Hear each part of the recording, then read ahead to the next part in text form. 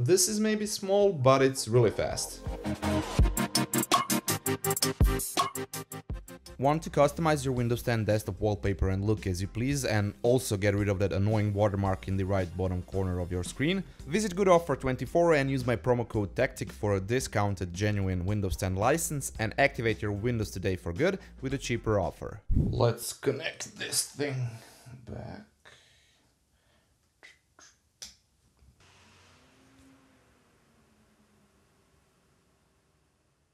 Hi guys, Matthew here and welcome back again to my channel. Just recently I was going through some of the fast external drive options for my test rig, which got me thinking to revisit one of my older videos, but with a little bit of a twist with using this external NVMe M.2 SSD. This type of fast external drive solution can be a really handy add-on for users who are, for example, switching between their PC and laptop and want to have a portable game library which can be moved back and forward between these two devices as needed. Let's say one of them or even both are not big enough for your needs, as nowadays games can get enormously big in Call of Duty, so something like this can be a good alternative in that case, so you don't end up wasting any space on the devices themselves, or you just want to have that level of flexibility at your disposal. In my case, since I tend to do a lot of hardware testing and troubleshooting, I sometimes need an easy and basically instant way of being able to boot the system up and start working right away without messing with drives, installations and so on, which is why I've decided to make a portable Windows 10 drive with everything already installed and ready to go, with using one of these as my daily companion. Anyhow, there's a couple of routes you can take. You can get an already built up and pre-assembled external SSD, or you can buy an external chassis plus an SSD itself separately and just put them together yourself.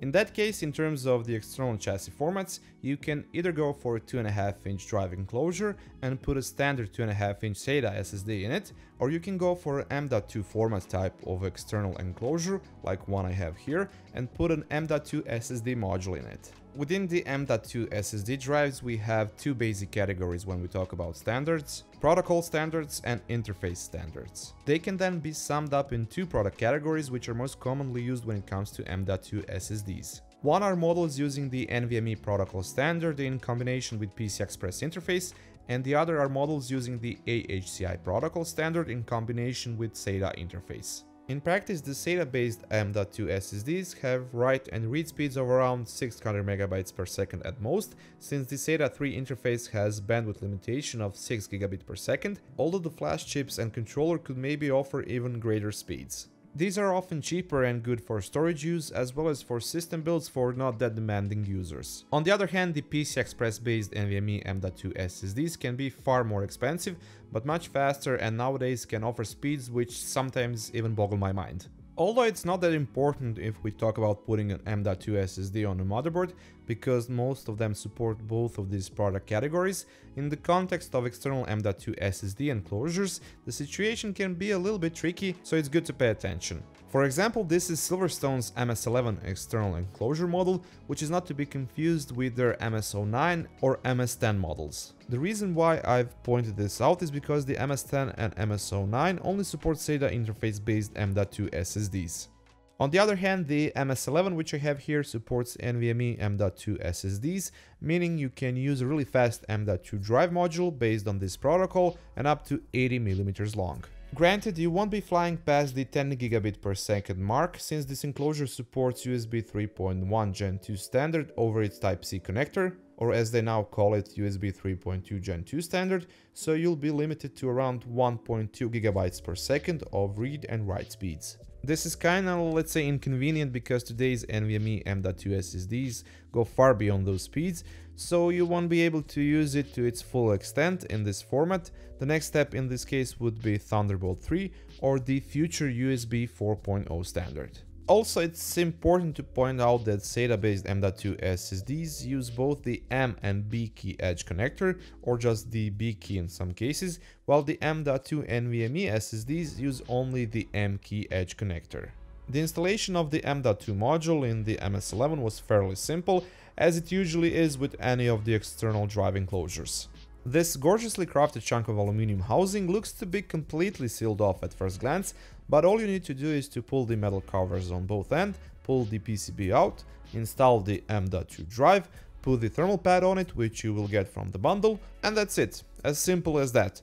A bit more complicated than putting it on a motherboard, although I guess that can also be as complicated as this, as on most of the better equipped ones you have those metal covers and sometimes even dedicated enclosures. Oh yeah, you will also get this teeny tiny screwdriver, which was useless. With Silverstone's MS11 you'll get a short Type A to Type C cable, as well as a Type A to Type C adapter in case you have a Type C to Type C connection, so you can then just plug the drive in and you're good to go.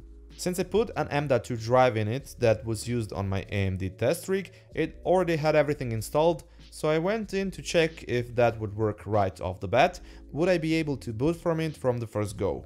Well, it sort of worked. It would just crash upon trying to boot up, and eventually I would get to the recovery screen and I could actually enter the safe mode, but I couldn't boot into it regularly.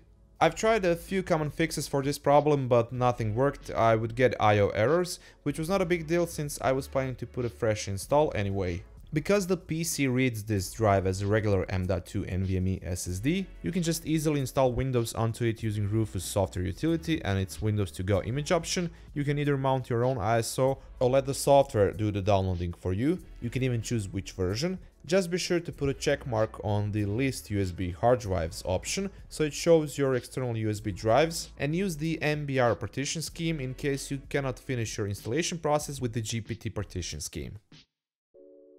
Once you're done with that, you're pretty much ready to use the drive. You can plug it into a PC that you want to boot it from and use it.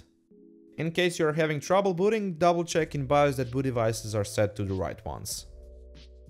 Once you're in Windows, the last step is of course to activate the Windows 10 installation that was just done, and here is where I had a little help from guys at goodoffer24.com in making this content, which are also sponsoring this video.